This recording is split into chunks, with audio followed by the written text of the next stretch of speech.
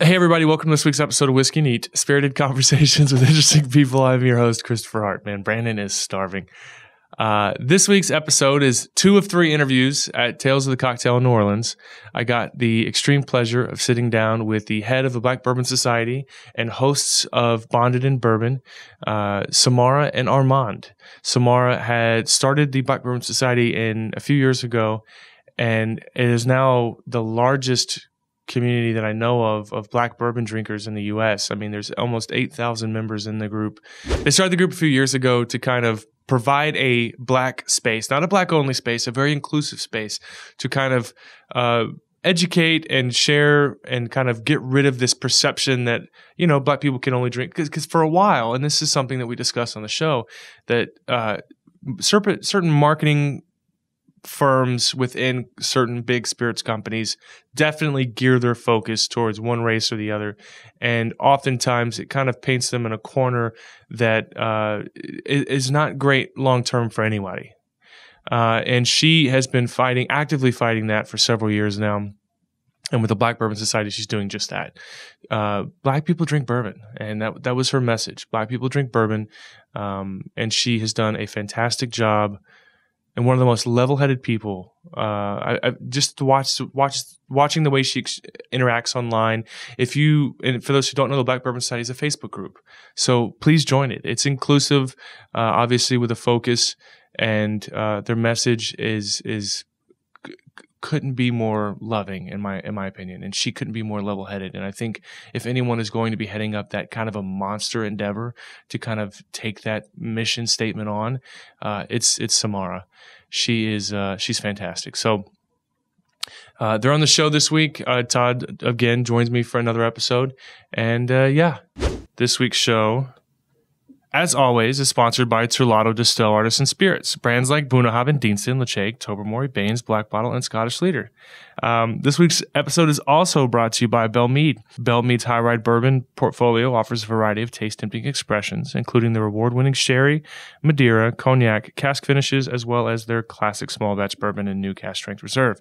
Balcones, in 2008, focusing on ingredients and process, they breathed new life into Texas whiskey, earning them worldwide recognition for their products. You can pick up their whiskeys at your local liquor store, or if you're a retailer, reach out to your Southern Glazer's Wine and Spirits rep. Balcones is big supporters of ours, and we're huge supporters of them, and we have some really exciting things coming down the pipeline for them. Last but not least, Sagamore Rye. Some of America's most famous distillers got their start in the Free State, and now Sagamore Spirit is picking up the torch. Today's production is brought to you by this award-winning Baltimore-based distillery, home of the world's best rye whiskey. See, I did it. It's flawless. Without further ado, Todd Grube, Samara, and Armond of the Black Bourbon Society. Cheers.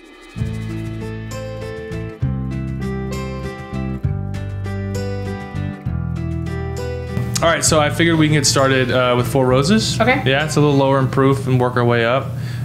This is a private barrel pick that was done at Liquor Hut. I don't know if you've met him yet. He's definitely well known in the cocktail scene. He's been a big part of Most Imaginative Bartender, Pasha Morchetti. He owns a bar called Rosewater in Houston. Okay. That might be a good segue to find out. You know, you mentioned you guys are coming to Houston. Can you talk about it, or how much can you share?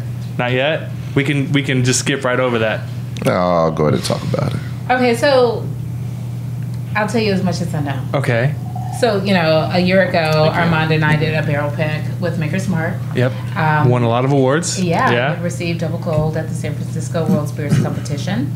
So, and that, to our knowledge and to Maker's Mark's history knowledge, that's the only barrel pick that has received such a high recognition at an awards competition. Okay. So they're going all in and working with us and they see this as an opportunity to build some bridges into the multicultural demographic and really expand the whole entire program around private barrel selects. Sure. We laid down a couple more barrels using the same state selection. One will go to New York, one will go to Chicago, one is coming to Houston. Okay. Oh, wow. One is going to New Orleans, and we're working on one getting to Georgia as well. So you guys are doing a tour. So we'll be working with Maker's Mark on doing activations and like a full city tour. It's killing it. That's awesome. It's killing it. Yeah. To bring these bottles into market. So for those who aren't familiar, and I'm sure a few people are, why would you guys be doing activations? Do you guys do something in the multicultural community? What are you known for? Well, hello everyone. My name is Samara Rivers, and I'm the CEO founder of Black Bourbon Society. And Black Bourbon Society is an organization that I started 3 years ago when I saw there was a need for direct consumer marketing and engagement with an upscale African American demographic. Essentially what that means is when I came into the scene, when I was introduced to the spirits industry, I didn't see a lot of representation. I didn't see a lot of marketing. I didn't see a lot of spirits brand ambassadors and sales reps who look like me. Sure. And so I decided to, I was actually challenged by the industry, and we can keep drinking and I'll tell you more about that story. But let's talk some shit in this episode. I'll spill the tea later. But essentially, I was challenged to create, the change that I wish to see. I kind of brought it up to the brands like, hey, how come you guys aren't doing amazing events and activations like here at Tales of Cocktail? How come you're not doing that for me and my friends? And they were like, well, we didn't know you drank bourbon. So I created a group that showed that we did. So 3 years later, we have about 8,000 members from across the country. Is it already up there? I remember seeing it hit 6,900. Then I remember like a day later, it was at 7,000. And then just boom, boom, boom. It skyrocketed this year, for sure. And we keep growing. And we've actually, we'll talk about the bourbon societies, but we are holding back at least a good 200 just in pending memberships. And how do people hear about it? Has it been word of mouth? It's been word of mouth. We've been lucky to receive a lot of press, especially around the barrel release and the award that we received around it. I do a lot of speaking engagements on the topic of diversity and inclusion within the industry. So as people find out more about our mission and the work that Armond and I do behind the scenes consulting with the brands, people start to tag along and tell their friends. They tell their entire networks, and they, it's grown like wildflower. Yeah. Wow. So we do events all over the country, and we work with the brands to really produce genuine engagement with our audience. So. Well, the audience has been, as you said, explosive. I mean, and not only that, it's also not. There was I'm trying to figure out the right order to tell this, but. You're an all-inclusive society. It's not a black-only space necessarily. Would that be the right way to say that? I know person of color is like We say consumers of color, sure. But for us, it's really about believing in the mission of diversity and inclusion within the spirits industry. And so you don't have to be black to believe in diversity. Sure. I think or to support it. Or to support it, exactly. I was here yesterday speaking about the need for why inclusion matters within hospitality, and it's something that we as Americans, we as a society, all have to work together to really promote and to really insist that inclusion and diversity be something that we have within the workplace, within the hospitality industry, within our everyday lives, and that requires me being an advocate and standing up and saying, hey, I see something wrong here, or I want to organize something and I want to make a difference in this industry, but that also requires you to be a helper, like, okay, well, who can I introduce you to? Sure. Or what can I share your mission with my platform to help you get that message out? Can I do an interview with you? Right. Can we do an interview? It takes advocates. It takes people and, within the industry themselves to say, yeah, let's give them a chance and do a barrel pick with them. And let's then take that on and let's use this as an opportunity to really increase our marketing efforts within, our own, within the multicultural demographic. So it takes a village. It takes all of us to help that. So, and that's really what our organization looks like. You're a member of our group. 100%. I was a member very shortly after its creation. I want to say the fall of 2017. Yeah. There's been this explosion. So, I'm sorry, I'm all over the place here. In Texas, I've been very supportive of Uncle Nearest at my event, and I work with Brownstone, who handles Fawn stuff here. And then I this whole thing came up where of course, just being in what I do here in Houston, I talk to a lot of people, and I work with a girl who's African American, and she, is starting to get into things. There's always that. It's funny. People will say that they're into whiskey or they're into something, and then you find out that they're not really into it when you say you're into it. They're more into it like our into it level is always way more. Right. Than the Sure. Well, she was mixing stuff for a Jack and Coke sort of thing. She's curious. Yes, and Basil Hayden's, the very introductory 80 proof stuff, and bourbon and curious. Bourbon curious. Bourbon. That's what we call them. Bourbon curious, bourbon connoisseurs. So we're on the other side of that spectrum. And you get some stereotypical questions that come up. The most iconic brands, I would say, arguably are Makers and Jack Daniels. Going back not just the footprint and size, but literally, even if you're not a whiskey drinker, you've heard of those two, right? Yeah. And she had asked me a question about the whole Uncle Nearest thing, because that story has also caught on like wildfire. Right. The story of Uncle Nearest and how the person who taught Jack Daniels how to distill whiskey was a former slave. And she asked me about this whole thing. She's like, well, where does you find out that about sourced whiskey, trying to explain to her where do they get their stuff. I'm like, well, it's from Tennessee, but it's not from Jack. It's it's from elsewhere. They're very new. It takes time to mature whiskey. Right. And during that discussion, she just basically brought up her thoughts on it. And as soon as I explained the whole backstory of Uncle Nearest, she was kind of irritated with Jack. And I was like, well, no, and that's where that question came from. Right. So I reached out to you, and I was like, I want to ask a question to the group, but I don't feel like it's my place necessarily. Yeah. And I will give you full credit. You and I have never interacted up to that point. But the amount of level-headedness, and this is such an overwhelming endeavor that you're taking under, managing a group that size, that fast, and the impact it's having. I'm complimenting the hell out of you for a minute, but you deserve it. Thank you. It takes one. You got to be level-headed, or the whole thing is going to implode. Right. And you were open to the discussion. You're like, oh yeah, absolutely. My question was simply this. I realize I'm all over the place. Is I wanted to know if there were feelings one way or the other towards Jack Daniels as a brand now versus there's all the support for Uncle Nearest, the brand, and for the ownership and the history it's honoring.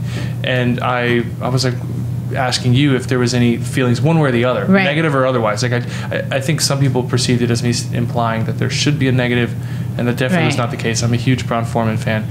But not only did you have a great response, you were like, you should ask the group. Fawn had an incredible response. Mm-hmm. And ultimately, I feel like the post was a good thing. Yeah, ultimately. we had a few. We had one or two in there. A couple of hiccups there. Yeah. But, there's especially online, especially in written form, it's very easy to assume the worst in some people or to jump to conclusions. I don't know, do you run the group as well, or are you, because I don't think I hear your voice so prominently in my radio station quite often, but I don't know that I've seen you comment or anything in the group itself. So now you get to tell who you are. So I don't comment as frequently within the group.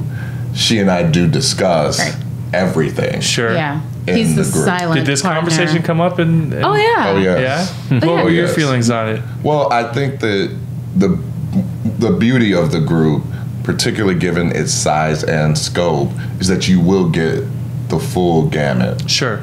In terms of responses. Sure. So a question Which like is human. yours, Totally right? normal. You will get the human response and reaction. And so there will be some people who will be extremely supportive and extremely level-headed, and then you will get some people who will be typical social media people that will be triggered by it, and will have some issue and take some issue, and will have no problem with expressing that as well.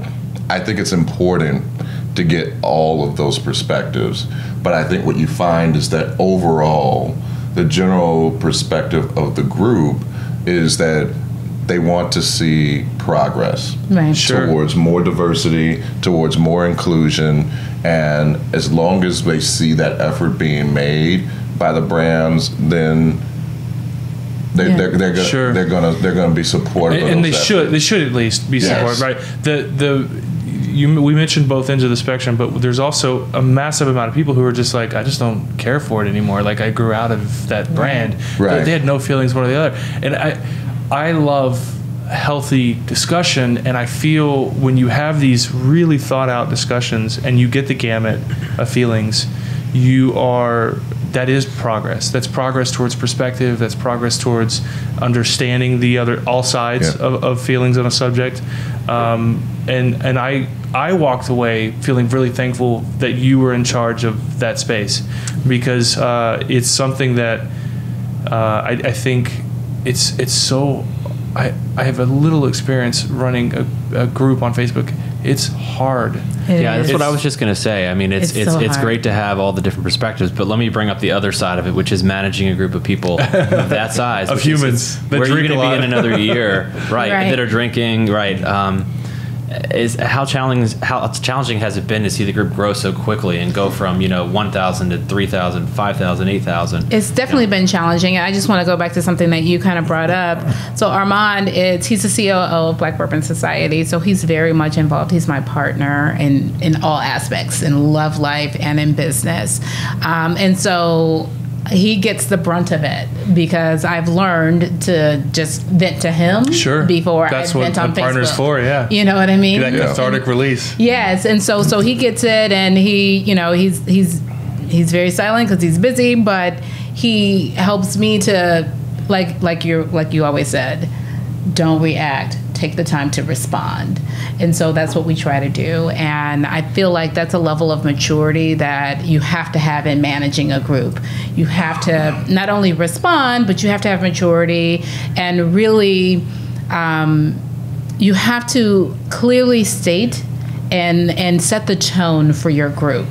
And that's what I think we have our fun. We laugh. And Sure. it's not such a serious group, but I do draw lines in the sand. Well, you have to, yeah. Yeah, and I do, we filter out all of, people try and post very ridiculous things in the group, and we have the ability to delete them so they never even see the page. So we try and control something. Post approval. You turned that Yeah. on a while back. Oh, yeah. Well, that was no, we've something- always had it on from the beginning. Yeah, that's something I think that's Freaking pretty smart. unique about the group, in that every post has to be approved, and Right. we got pushback on that at the beginning. In the beginning, because we did. people were used to going in other groups and just being able to Say Do whatever. it. take a Whatever. picture of their new bottle they got in their crotch. On their crotch. And Sure. in the parking lot of the store, and slap it up there, and they want that, immediate gratification. They want to post, and they want to see it in the group. They and wanna see the flex. likes Yeah. and see all that, and they slap it on there, and then like 3 hours later, it's not in the group, and then she's getting DMs like, messaged. why is my post not being in the group? And Well, I don't want to see your pants. right. Or more. Some of Right. those, so you're really tight pants. That's a bannable offense in HBS. is the We crotch turned shot. off crotch shots, and I was against it at first. But we have at the time we had 3 admins, and the other 2 are more like the silent. But we have full conversations. We talk about things that we want to approach. And one day, this guy was just like, "No more crotch shots. I'm tired of seeing your pants." Would be the way to say that. And so we banned him. And I was like, I don't want to be overly censoring, but you do get that same feedback where people feel almost like an attack. Not that you censored them, but that you could censor them, right? Right. And it's a weird thing, but when you do reach a certain size, especially, I also admin a comedy group that's a podcast called Your Mom's House. It's a silly podcast group, but there's 24,000 people in it. Wow. And we had to You turn have to on do it. Starts because drama. all of the jokes, all of the funny references from. Imagine your favorite. Movie that had the Terminator. I'll be back. Imagine if you had a group. Every post would be "I'll be back." Like Right. it gets to a point where you had to look tired of beating these inside jokes to death. It's just turn on Let post it go. approval, Yeah. and it sucks. But the overall the group's not going anywhere. It's going to continue to grow, and what you see is the overall health maintains. You get a few people that get their feelings hurt, but it was a right decision to make. And with that being said, it's like we have 8,000 members, and we did at one point have a few who were really disappointed with the way things were going on in our group, the way we were running it, and the vision of BBS. They had a completely different vision, and they kept kind of, they were kind of like the trolls. They wanted to always do the memes. They wanted to always do all this stuff, and eventually, they then tried to start their own group. What's it called? That's going to happen. There's going to be some other. Yeah. We wouldn't give any of them the honor. Yeah, we wouldn't even give them the honor of promoting their brand.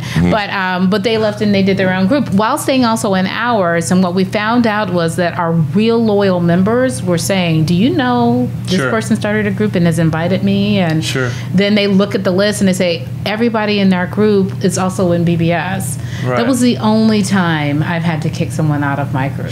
And we kicked out 5 members. Because they're just a fox in the hen house. Yeah. They're just there to ruin stuff. They're not there to.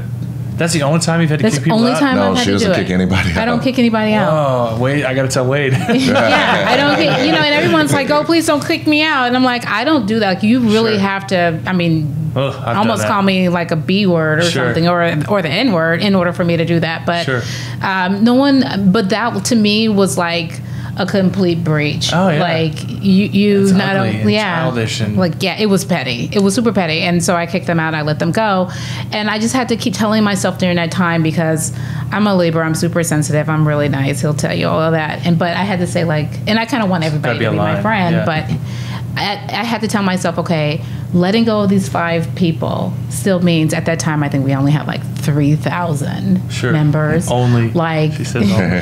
Well, no, but it's like, okay, I let go of 5,000 people. 5 people. I still have 2,995 members who really like what we do. And sometimes we can get caught up on like, oh, we pissed this one person off. But we have to remind. It does. It's like, how come I couldn't get that person to fall in line with everyone else? Well, that's why he's my partner, because he sees the other side of a coin. Every time, you need to. You're the rock, right? Like you need to. It helps. I get in my head about things, and it helps to have someone just there to bounce things off of, to have that talk with. My wife's really good with it, but my wife, she's like, just burn it down. Just, like there comes a point where you realize, yes, it is for you that it is a business. Right. This is my life. Yeah. But it's hard sometimes, just mentally. It is. Oftentimes it's a challenge to merge your business with other people's passion. And so, I'd always say to her, this is your boat. And if they aren't rowing in the same direction, they got to get off. That you're rowing, then you're rowing really hard, and they're rowing the opposite direction. They're dragging you in your boat, and so some people have to get thrown overboard in order for the boat to keep moving in the direction that she set, and it's her boat, and she set the direction. So everyone else is, if they believe in the mission, then. And we always go back to mission. I think that's what always saves us. Does this fall in line with the mission of Black Bourbon Society? Does this promote inclusion and diversity within the spirits industry? Like, yes, we do drink whiskey. We love it. But, let's talk more about it. Let's get educated on it. We want to be educated consumers. We want the brands to educate us more on the whiskey. So as long as we can stay focused on that, then we're good. You have a problem with that and you just want to harass our members or be a rabble-rouser for no reason, then...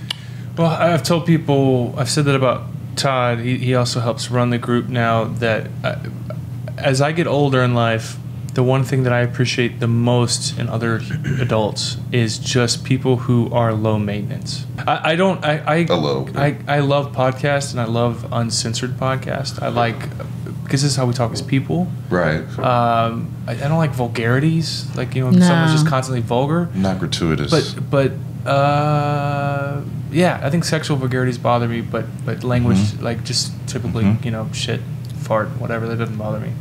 You know what? We were talking about this morning over breakfast. I was saying I'm to the point now where, like, even in like rap songs, it really bothers me to hear curse words. Like, I'm like, oh my God, turn it off. Like I can't focus. As soon as I hear something vulgar, it kind of knocks me off. Whatever. My son rhythm. will yell it out from the back seat, and he was like, "That's a bad word. You need to turn that change the channel." I'm like, "I'm sorry." Right. Yeah. And so will ours. Right. Yeah. Oh, yeah. But that's the thing. Like, I can't hear it, but I curse a lot in front of my kids, and they always call me out on it. When I says, "Yeah, I hate hearing curse words, but I do like cussing." Yeah. Sexual vulgarities, and when it replaces intelligence, like there's some people who cuss so much that you can't even grasp instead of saying things like contingent, it would be like, this, like whenever you feel multiple syllable, like you could in this place of this word, you could use a word that's 3 syllables that conveys how smart and intelligent and adult you are, but instead you've replaced it with fuck, right? So it's not quite, let me just there we go. It's when it becomes so excessive that you can't even have a conversation with a person, that bothers me. But I there are a lot of podcasts I like that are just uncensored and honest. I was going to ask you, what are your favorite podcasts right now? There's quite a few. I'm really a huge comedy fan. I love comedy, and I love the space of comedy being anything goes. Oh yeah. If you're paying to go see someone perform, whatever they say is whatever they say, and as long as it's part of the act, right? It's different when you see some guys get into a fight or someone says something horrible. But I like Rogan's podcast. Joe Rogan has a great podcast where he brings in a lot of the diversity of guests is pretty great. And I don't just mean race. I mean, like, you can have a podcast with other comedians, MMA podcast, which I'm not a huge fan of MMA, but also he'll have on Neil deGrasse Tyson and they'll talk about black holes. I'm like, okay. I love that. Well, and he's gotten so big and so known from MMA that people don't realize that he's got that background. Super smart. His podcast, do you know what kind of views he gets? No. So it's crazy because in 2015, I think he was hitting 30 million a month. Wow. On all of his platforms. And in 2017, it was like 90 million a month. 90 million views a month. It's 2019. That's insane. And his show has only gotten more popular. He's got to be doing 100 million views plus. Did he start on was it the Man Show? Was that his first? No, News Radio. News Radio, which was awesome. Which was awesome. News Radio was great. Yeah. But TV. 100 million views. Phil Hart. I don't listen to a lot of podcasts. Phil Hartman, yeah. Me neither. Yeah. I do one, but I don't even watch. I don't watch TV. I do. He doesn't. So do you listen to every episode? I do. Do you do it because you're afraid you may have said something wrong, or because you want to hear if it sounds good? I want to hear the sound quality. Sure. I actually enjoy hearing us talk. We were long distance, and so sometimes like it's just a way of me feeling like we're connected. Sure. But then also I'm critical of my speech and wanting to make sure that I don't say every other word. So I know about it. It's I know so you're not hard supposed to do that when you start paying attention. I still do it. Yeah. Yeah. So I kind of do it as like, what could I have done better? And he won't listen to it, but I'll tell him like, your mic was a little low this time, or I heard a little feedback. It sounded like we weren't necessarily in sync because again, we podcast via like Zencaster, like an online service, and so it records my track and then it records Armand's track, and then we send it to the ABB network, and then they merge the tracks. Sometimes they take the time to merge the tracks like perfectly. Sometimes there's overlap. It just depends. So I always listen for quality too. I knew about the ABV. Go ahead. I don't listen. Oh yeah. I have probably listened to 2 episodes. Maybe. Because you were with me. I can't stand the sound of my own voice. Really? I mean this. I'm a happily married man with 4 kids. Your voice is fantastic. Your voice is good. Even now, like the first segment, I went to go check the levels while we were talking, and yours were a little low. And even when you're far away from the mic, you've got this booming radio voice you could be doing voiceover work, which I know someone who does. He works in the cigar industry. It doesn't take much of your time, and it's a nice little side check. I think you could be. I would consider. I think I would consider. I love nature documentaries. Sure. So Yeah, I would totally do the voice. And that for, would be especially funny if you don't like to listen to it, but that's what you do. but I would never. Yeah. I'm like the actor that never watches his own film. And I can't stand the sound of my voice. I always think I sound strange. Back in the day when we had answering machines, Sure. and you'd call someone, you'd leave a voicemail on their machine, real weird. and then you'd go over their house, and then they'd play the machine back and check their messages, and then you would hear yourself on the machine. Yeah. It would drive me You're crazy. I'm really with you. I dating don't yourself. like it. I hate hearing myself. Yeah. So So we all hate it, but we do a podcast Yeah. anyways. Yeah. There's so much to unpack there, but No, there's this is a not lot. that type of show. There's a lot of therapy that could be done on the show right Sure, now. we'll keep drinking, but we'll get to the bottom We'll get of to it that. eventually. Yes. So you guys are. Let's talk about the ABV network for a second. So I knew Steve Akeley. Now I don't know the whole hierarchy of how ABV network works, but about 5 years ago, the way this started for me was Instagram. I have a cartoon character that I was doing for my Instagram account because people would take pictures of their bottles, and okay, that's cool, but it was a bit excessive. Like everyone's just taking pictures of bottles, so I created a cartoon character named Whiskey Pete, and I put him in my photos, and it was a great thing. I got a lot of traction. 5,000 followers on Instagram, and Steve found me and did a little write-up on me, and then just to watch the way that his thing has exploded, which from what I understand, ABV Network's his, right? Steve Akeley? It's his. The way he's exploded has been off the charts. I mean, there's all these shows. How did you guys get tied up with him? Steve reached out to me when he was looking to do a year ago, so a year and a half ago. He reached out to me when he was looking to do some programming around Black History Month. And I guess he found out about Black Bourbon Society, reached out to me and asked if I wanted to be interviewed for one of his podcasts for the Bourbon Daily. And we instantly became friends. And of course, I did the podcast with him. And then he needed some other contacts, like he wanted to get in contact with Vaughn, who had just started Uncle Nearest. And I had Vaughn's contact information, was able to facilitate that. But he continued to ask me to come back on the show, like as guest appearances. And then I told him, I said, look, like I write, I do some columns every once in a while, and I'd love the opportunity to write for Bourbon Zeppelin, which is also owned by him. Yeah. So I started Remember writing. when you launched it? Yeah, so I started writing a monthly column. I'm called Samara's Take on the Bourbon Zeppelin, and then he fell in love with Armond. We saw him. I met him in Louisville. Yeah. When we went for one of our excursions that we do. The first Brown Derby Yeah. weekend. And he's from St. Louis. And I'm from St. Louis.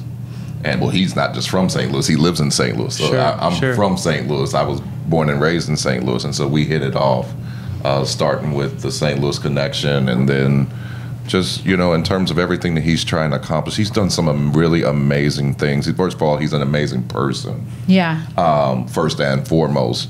And that's what enables him to be the head of the podcast network, the managing editor of Bourbon Zeppelin. He's got his hands in so many different things, and he works really, really hard. And so when you work with him, when you associate with him, it's easy to work hard at it. It's easy to work hard to be good at it. Yeah. And so we just, from there, then he came and said, well, what about, you guys doing a podcast? Right. And we were on board with it. We wanted to do it. How long have you had the podcast? Almost a year. We started September. And what's the frequency? Last year. It's every week, but we're kind of like on summer vacation. Like an unsanctioned summer vacation right now. Steve is very, very flexible. Very flexible with us. Sure. We're very grateful to him. But we try to do something. We try to do once a week. Like I said, sometimes we. Well, let's tell the truth. Why it's been hard because you're in grad school. Well, we have other businesses. We have. I'm finishing up your second master's degree, and so it's been a challenge sometimes to get the episodes out on time every week. It's a commitment. Yeah, it is a commitment, and so But so we'll do that. We'll get back kind of in that groove after this month when I finish. But we aim for once a week, but I would say probably it ends up being once every week and a half. Sure. Or so on average. Yeah. It was. It's hard to commit to anything. It's easy to say a podcast sounds like a fun thing to do. It's hard when you realize that it's indefinite, meaning forever, right? It's theoretically forever. And every week you got to come up with a guest. And every week, like today, we're only here for one day, but we're knocking out 3 weeks in one day. We're banking them. 4 and 2 days. And I think we will start to do that more often. Yeah. Well, so here's the big news. Here's drum roll, because you don't know this. Nobody knows this. Steve doesn't know this. But so again, I was living in Los Angeles. Armond is in Atlanta. He's also in grad school. So we've got 5 businesses between the two of us that we run. Sure. So our time is crazy. But Armond in school in 2 weeks. He'll have his second master's degree. And just last week, the reason why we didn't podcast last week is because we decided that I am moving to Atlanta permanently. Oh, wow. So at least we won't have the time zone. We may hear this one. Are you from California? I'm from Los Angeles. Okay. And that's a big move. Yeah, it's a big move. To Atlanta. To Atlanta. So I spend my summers in Atlanta as is. So, but the intent was that I would be there this summer and then go back in August. Sure. We've got return flights and everything. But we know last week we were just like, this sucks. So and we don't want to do that. So did the conversation come up between either you going to LA or you going to Atlanta? We talked about that very early on. Yeah. But over time, it seemed like the right way fit. things, and even with the way things run with the business and the group. Yeah. Most of the business, most of the activations we just named, 5 cities and activations are all East Coast. Houston is the furthest west, right? And so Louisville obviously is the hub of the whiskey business, industry. and it's in the Eastern time zone. So it just worked out where it's more efficient to run the businesses out of Atlanta. One of my businesses is not very portable. I mean, it has to be in Atlanta. Sure. And so we thought about it. We were he owns a open construction to company. Okay. doing. Yeah. 2 master's degree, a construction company, a voice like God himself, and a real estate investment fund. Jesus. Like, yeah. What am I doing with my life? Hope my wife doesn't watch this. So we're all over the place, and needless to say, it just made better sense. Sure, I totally get it. And you guys are doing big things. I mean, those barrels alone, that tour that you're doing, is that going to be announced by them? When are you coming to Houston? Because I'm thinking if it's within the next couple of months, we could air this a little closer so that we're introducing, for those who don't know about you guys in Houston, introducing you guys. Plus, where is the barrel going to go to Houston? Is it going to be one particular? Do we know any of these things? So those are still in the works. We do know that we'll be there by the end of September. Okay. So we'll be in Houston, your market, very for soon. Sure, and by September. Is someone dealing with that at the top level at Beam, or do you already talk to them? Because I know the people in Houston, Haley and them. I was wondering if you talked to them yet. So they're probably one of the people who are on our calls that we have, but their team is looking into on and off premise locations for this, barrel to be split up and will land. Sure. And we will then come in and, of course, bring out our audience and recruit new audience members as well. Your audience, of course, is more than welcome to attend. We want to see everybody, and then they'll have the opportunity to buy the bottle. So, well, I mean, our audience is pretty diverse. I mean, Houston being a big hodgepodge of everybody, but we've got several HBS members that recently joined the Black Bourbon Society. Your story has kind of garnered probably international attention, but for sure nationwide attention. And every once in a while we'll get someone, like going back to censoring things in the group, we don't have on post approval for the bourbon group, but what we do is we'll delete stuff if it's a repost. And every once in a while that fond story of like the original story that broke gets posted like and you'll notice over like a 5-day period, it'll get posted like 5 times. And yeah. you're like, okay, I'm deleting this, I'm deleting delete. this. But then, we'll have those conversations. And we've a couple, Isaac Mensa is a great guy in the group, and he's been in HBS since almost the very beginning. He's a little bit more quieter now than he used to be. But he's a person of color. His wife is white. They've got a mixed marriage, and that's a whole nother layer of trying to make things work, and especially in some of these groups. And we try to avoid all controversial debates in the group. Mm-hmm. Anything politically related. Bye. Like, no politics. No politics. Yeah, no, we're good. Yeah. No politics. But he had posed something that had to do with diversity in spirits, and it was a really good, like, hard work. I love a good discussion that's really involved, and then no one's mad at the end. You know what I mean? Like, Right. it's all handled well. Even if we've had a few drinks, it's all handled well, and we walk away feeling like that conversation needed to happen, or just was a chance to just hear more perspective outside my comfort zone. Yeah. So I couldn't be happier with you guys. Yay. I don't know about the other group either, so I don't even know who they are. So. They're not worth it. But and their mission is purely, they're very focused on hunting. That they like the whiskey hunt. They like finding, every single barrel pick. So and that's okay. If that's your jam, that's your jam. Sure. But again, it didn't necessarily blend with what the mission was, because for me, our hashtag is it's bigger than bourbon. Bourbon is our, it's our entry point. And I feel like, and that's one of the things when I first started doing events in California. I wanted to create this audience. I wanted the brand to see that African Americans were really interested in drinking whiskey. But the other layer to that was, once you got all these amazing African Americans in a room and you really look back and you could you knew, like, okay, he owns that business and that person works for Google, and that she's a writer for the San Francisco Chronicle. Like, you start to kind of look to see all the talent in the room.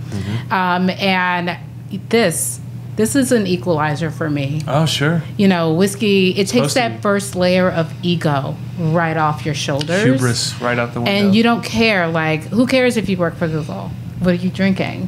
Who cares if you own a construction company? What cocktail is that? Oh yeah, he's way more rich than I am, and but that's what we noticed. We noticed a net worth, the collective net worth in our room, but then also we started to see the collaboration, the family that we were building, and that's what is bigger than bourbon. Sure. And so again, the brands see that. The brands are automatically impressed because our membership is super curious. They're eager to learn. They ask amazing questions. Your Sunday school stuff's been great too. Thank you. That was great. We had to do that because we've got 8,000 members that we tripled in size in the past 6 weeks. Can you explain that? I haven't. Oh, Sunday school? Yeah. It's basically, we've had to start from the beginning and teaching our audience about whiskey. Okay. So they're like little posts that we post every Sunday. Little graphic. Yeah, little graphics. Like, what is bourbon? 51, at least 51% corn. The age statement. Yeah, we did a user guide to kind of give out, but it's not active. It's there. So Yeah. people can choose to go there or not. Yeah, we do. Yeah. With like lots of basic information. We do a welcome. Facebook Yeah. will only let you tag 50 people. Yeah. So around 45 new members, we welcome the new members. Yeah. And we give them a link to the user guide that's got all the helpful every bit of information you need to know about bourbon, from regulations, all the abbreviations, acronyms. And he spent quite a while, and it's like 12 pages long. It's a huge user guide. But it's got like a quick guide reference, like go to page 12 if you want to know what this is. Yeah. But there's no way to know how if it's been used or not. Right. Is. And it started out as a quick guide, and then I'm like, Chris, this is 14 pages. Well, Chris and I, we kind of talked about that. It's like, how much information is too much information? Yeah, it's there if they want to get it, Yeah. And the education happens all the time. I think it's great that you have a set time and then people know, or day. That's awesome. Yeah. Sunday We know schools, that. That's awesome. Have Dave, and isn't David is doing? Oh, he does a trivia, which he leaves super Well, he's doing the fun. dictionary, right? Or the. Oh yeah, he did that, like the ABCs. So he's of bourbon. doing that and adding entries and. Yeah, that's fun. All of it isn't fun though. Like we know that society, our attention span is only 3 seconds long.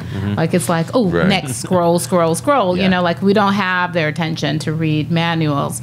So we break it down into just like super Especially bite-sized pieces. I find in social media, people are used to consuming quickly. Like it's this. Yeah. It's constant stimulation. I swear, anytime I write more than one paragraph, people are like, too long didn't read. Yeah. Yeah. Okay. The only exception is if there's fire, because they will watch a distillery burn. Yeah. And They will repost the shit and will out of the repost article.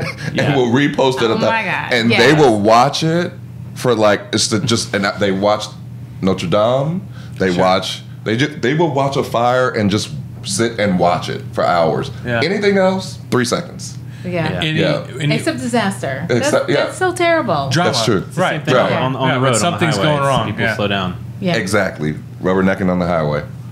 It's crazy because people are so quick to condemn things and to just pull up a chair. Sometimes you'll see these posts and somebody will post it, and you being experienced, you know where this post is going. Like you know how people are going to react to it, and all you see is a bunch of popcorn gifs of people just being like, "All right, that train's never late. I'm gonna watch this it's burn coming. down." Right. Yep. But yeah, you do. You get to a certain size, you see an overwhelming influx of new drinkers, and you do kind of find not the obligation, but you do take the motivation to, give them some 101 without having to do another $80 dinner at a restaurant for 101 stuff, right? Right. And it's been great. There's been lots of discussion, and who makes those for you? I do. You make do them all yourself? everything. Man, I don't do design. I anything. mean, from our logo to website to every single piece of content and graphic. When's me. the Black Bourbon Society official bottling happen? When's that label coming out? That we cannot talk about. So it is happening. See what I did there? You admitted it's happening, but you said you can't talk about it. I think We'll talk next year. as close as you are with Uncle Nearest, I think a little sub label or your own completely separate, whatever works for you. But I'll have to make you sign an NDA before we can have that conversation. I'll agree via Facebook. Either way, I look forward to what comes next, because it is not slowing down. It's not at the peak. I think you guys are just seeing your first plateau, and I'm really excited for both of you. Thank you. And we are so forward facing on Facebook with our membership, but really the work that I want to spend my time doing and the work that Armond does silently, the stuff that doesn't make it on the gram, is that we are working one-on-one with the industry. And so we have consultation meetings. We're talking with the brands, and the brands really do want to get diversity and inclusion right, not only from the marketing standpoint, but internally with their own staff. They want to be able to get that right. So that's where we really do spend a lot of time when I'm not on Facebook. We're working and we're having those conversations, and we're advising and figuring out and having having these deeper conversations within the brand. So hopefully that's the 2.0 of Black Bourbon Society, is more consulting within the brands and really making the impact. And they have to be that we so wanna interested, see. right? I would imagine. I mean, there's such a huge audience out there that is not as familiar, that you're trying to be, to show bourbon and there's just so much potential out there for the brands. I think that first of all, we always have to give a special kind of shout out and recognition to Beam, because Beam was on board with us from the very beginning, from the concept, from the beginning, and they didn't require a show proof. Right. Really, perfect idea, perfect opportunity. Let's do it. They said, we see it, we're on board. What do you need from us? Sure. Yeah. And that's why we chose to go and do the first barrel pick with makers. And that's why we are doing these activations with them, because they, so all of them have been open and have been wanting to work with us and are open. And I'll address that in a second, but I definitely do want to acknowledge the fact that Beam from the beginning very much so saying, we're on board with this. This is something that's needed, that's good, and tell us how we can support you, not, well, this is how you can support us. Right. And so because of that, the relationship has really grown into where certainly they do see the benefits of our work and our efforts. But to address the industry as a whole, it was something that was actually very pleasantly surprising, and that you're absolutely right that they all see this as something that is necessary, and they are all on board with pushing diversity and inclusion. And I think a lot of people may have assumed that because these are businesses that started in many of them in rural Kentucky, that you would have resistance to it. And it's the complete opposite. Right. The master distillers are driving this, and they drive it to corporate, and then corporate gets behind it.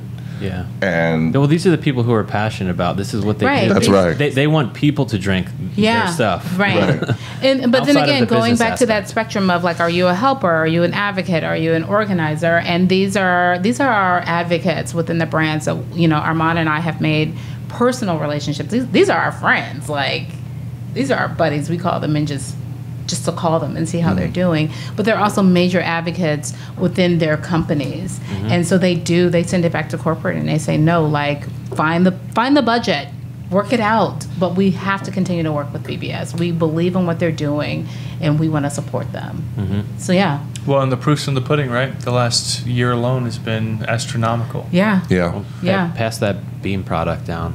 Yeah, speaking of bean product, this bean? We're running out of time. Oh, it's at Knob Creek. Yeah, it's a Knob Creek. We're huge fans of theirs as well. You like Knob.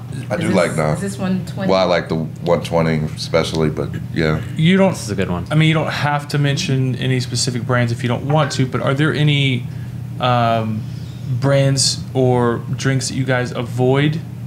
You mentioned inclusivity and diversity and trying to educate the general public of stuff outside their comfort zone.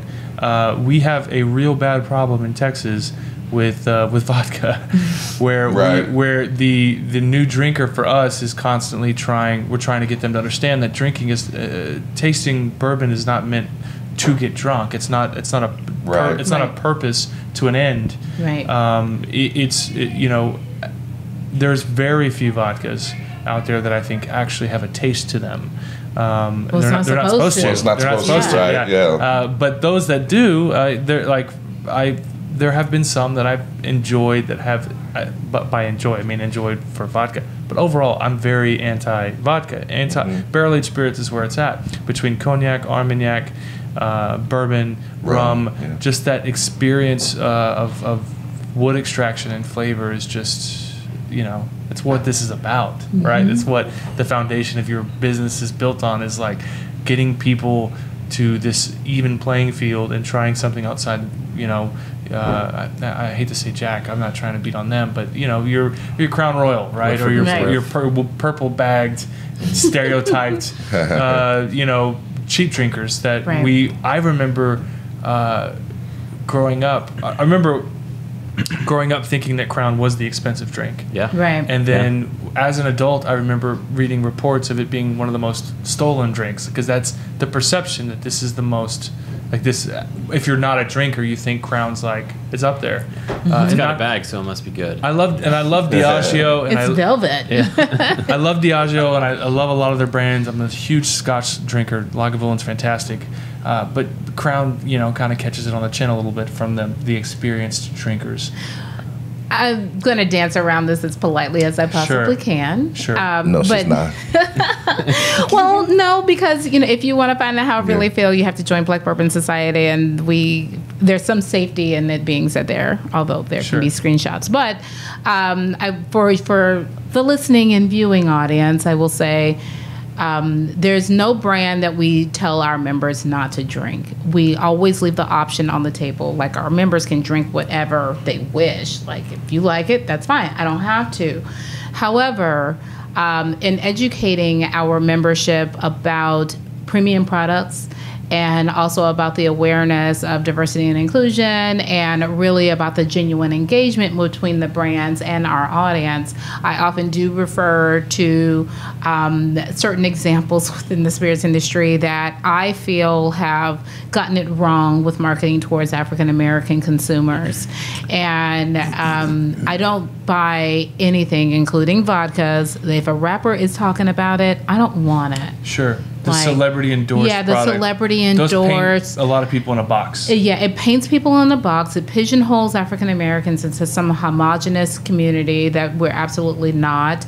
But then I think it's very lazy marketing coming from the brands. It's easy to say, oh, we'll pay a rapper $150,000 to put this in a song, and scratch, we're done with the African American community. Sure. Then they take that budget and they invest in 5-course wine and whiskey and dinner pairings in Houston for your audience or for other audiences and other demographics across the country. They take the time to actually really work with those demographics and boost those numbers. But with us, it does seem like, with certain brands, it's just easy to say, oh, we'll have such and such rap about it. Sure. Or we'll have this person get on stage with it. I don't know who handles Ciroc, but I know that that's a typical. Yeah, and there's ownership with Ciroc, so there's kind of a that's a 6 in one, 6 and a half a dozen in the other. But there's so there is. I get that because Puff at least knows how to. What's he called? Is he called Diddy now? He's Brother Love. Whomever. Is it Brother Love now? It's Brother Love now. So whomever, he was Puff when I was listening to hip hop. But he at least negotiated some sort of brand endorsement. He had some ownership in Ciroc, so I'm not going to knock his hustle. Sure, it's hustle, yeah. But brands do get caught up in endorsements, and like I remember Cavassier did something with A$AP Rocky, and they did all of their African American engagement was with A$AP Rocky. I don't even know what song he sings. I thought that was more of a thing of the past. I thought that was because vodka, the whole celebrity endorsed painting minorities into a corner thing seemed to be very prevalent in the 90s and the 2000s, even in the late 80s, But I thought we were moving away from that as a culture for the most part. I know the last thing I remember was Virginia Black, and it depends where you're looking. That fell apart. Right. But that I think that was a good example. That was not. I don't think that was successful. I think Virginia Black did not have the same effect, obviously, as some stuff from Hennessy or some other stuff. But that's a part of the reason why I created BBS, because when I said, like, how come, going back to that original conversation 3 years ago when I started the group, I was working with a brand, and I said, how come you're not doing this for my audience? And they said, well, we didn't think that, A, we didn't think you wanted to drink our stuff, or B, we do that through these methods. And, in like literally that story, I was working with a brand in the Bay Area, and I was working with a brand rep. She was new to the area. Oh, Lord. And she... Tell me she stuck her foot in her mouth. She did more than that. But she was new to the area. She did not know San Francisco and Bay Area like I did. I was an event planner before I did this. And so I said, hey, like, I can plan your events while you're getting new to the city. I know the restaurants, I know the bars, I know the owners. Like, I can help you. So I basically, she subcontracted her work out to me to kind of help her get her activations and stuff going in the Bay Area while she was getting familiar in San Francisco. Let me interrupt you real quick. Activations are events. Yes. I try. No, it's not your fault. I try to remind myself to make sure the audience is aware of some of the terminology difference. Sorry. But all of her events, she was outsourcing. Yeah, to you. she was outsourcing to me as she was getting acclimated and moving her stuff from across the country. She was in Jersey, where you're from. Gross. And that's another story. So anyways, I said, hey, like, as an event planner, like, I really want to make sure I'm meeting your benchmarks. Like, how do you get critiqued, or how do you, like, what do you have to gauge do? Success. Like, how do you gauge success? How does your company do that? And she said, well, it just depends on who's there. So I said, okay, well, I want to make sure I meet your audience. It still blows Armand's mind that the whiskey industry is solely based off of just who shows up. Not about sales, not about anything. I know that frustration. So anyways, so she's like, I don't have time for this. I'm waiting for the cable man. My furniture is like whatever. And she handed me proprietary information from her brand that showcased how they target each demographic based off of age and ethnicity. Did your heart start racing? You were furious? What I saw for African Americans were only targeted in an urban demographic, and it was literally an image of an African American male with locks down to his behind. His pants were sagging and baggy and kind of hanging. There was like an image, a stereotyped image, and then it showed that's horrible. But it showed what the age demographic was, what target products they wanted that consumer to drink. Sure. All of that they had already stereotyped and labeled what the African American consumer was. No, I'm like, how would you react to that? I got upset, and I was just like, that's when I said, like, why do you think this? First of all, I was 36 at the time, married with 2 kids, like, and I have a master's degree in my own business, and I also worked in nonprofit. And I said, why do you think, like, how do you think that I fit into this demographic? Sure. And I said, no, me and my friends, we live in San Francisco. We go to Napa every other weekend. We're wine collectors. We want scotch. We drink premium products. But they were so far off, the research was so far off base. And that's when she said, well, if you want this to change, you've got to create the group to show them that you exist. So was she saying, just so I can kind of understand, you weren't mad at her, you were mad at her company, and she was basically saying you should do something about it. Yeah, and she originally became one of our sponsors for our first events, and she said, like, you have to show the data, you have to prove to the companies that this is worthy. Yes, and that's what I did. Have you ever outed that company? No. She has never outed them. Can I ask what spirit it was? It was bourbon. It was with. Oh, that's. It was bourbon. It's tough. Tell me off air. But that brand, and that brand, we've worked with that brand several times, and the brand is aware that they could have done better, that they could do better, and they are eager to do better. Sure. But I think that's the whole thing of Black Bourbon Society. I'm never going to be the person that just points fingers and says you must change this. Sure. But I really hope that through the advocacy that we do, the speaking engagements that we have, the writings that I've done, the audience that we've proven, and now we do have the data behind the work speaks for itself. Sure. And the industry is, like Armond said, they want to get it right. We've never heard the word no. Have you put pressure on brands in their advertising to be diverse? That, so that you're seeing diverse set of people drinking the product, not just a white man drinking whiskey, in a suit. We had that complaint one time. It's hard in a position like myself. It's hard to not try to play devil's advocate and be like, no, before we jump to this conclusion, that sort of thing. Mm-hmm. Right. We had an episode where I had filmed an episode with the head of Bacardi for Houston, who's black and gay, and we did an episode with a couple of bartenders, and one of the bartenders was also gay and a mix between Southeast Asian and Hispanic. Super diverse episode, but I had them on because we're friends. I didn't even think about it. Right. And we got a complaint the day that episode aired, almost as if she hadn't seen the episode that day, but she saw past episodes about needing more diversity, and it ate away at me because I feel like I'm very inclusive and that I love everybody, right? But you know what I mean? Like it kind of, and I would imagine as a brand, you've got to, if you're not aware, you have to be aware, and if you're not aware, it's their responsibility. They're wielding power. It's marketing. You're influencing people.